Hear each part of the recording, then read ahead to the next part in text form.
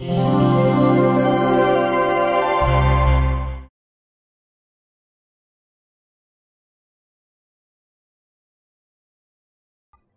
friends, today we have Mr. Lyndon who came all across from Zimbabwe to do his training on CCNP Security.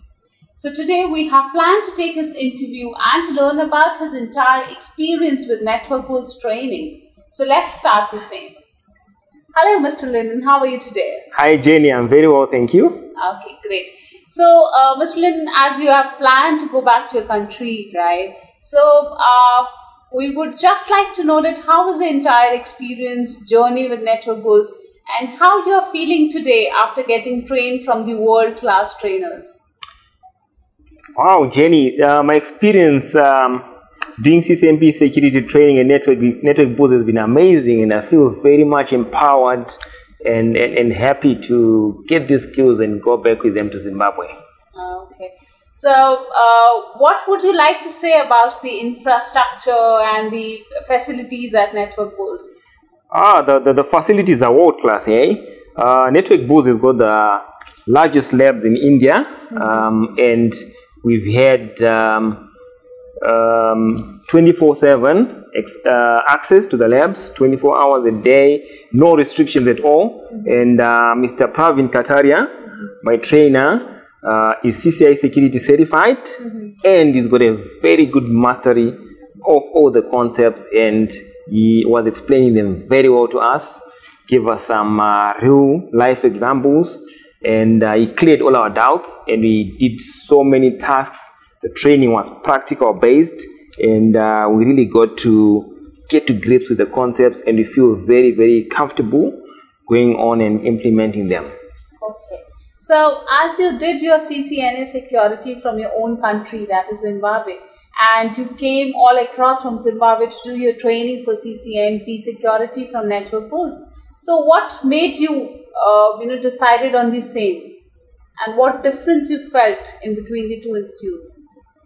Well, the decision was just because Network Bulls, all the trainers who teach here are CCIE CCIE certified, whether they're teaching security or routing and switching, they all have CCIEs. So the experience itself, the way they trained, left me no doubt. They were very on point, and we actually enjoyed the training because these are guys who are really masters of their trade, and they really gave us a good experience in terms of explaining and helping us to implement, helping us to do it practically, hands-on. It was actually hands-on, practical-based training. Okay.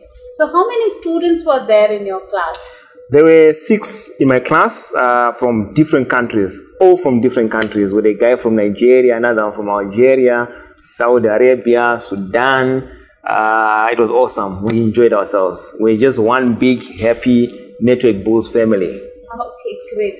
So, what travel recommendation you would like to give to our students who are actually planning to come down to India to Network Bulls for doing their training program? What I would advise is don't come on the day or just a day before. Just give yourself at least 2 days prior to the start of your class, so that you can just get here, acclimatize, get over the jet lag, and then when you start class, you'll be nice and fresh. Okay. So, any message you would like to give to the students who are actually planning to come down for the training?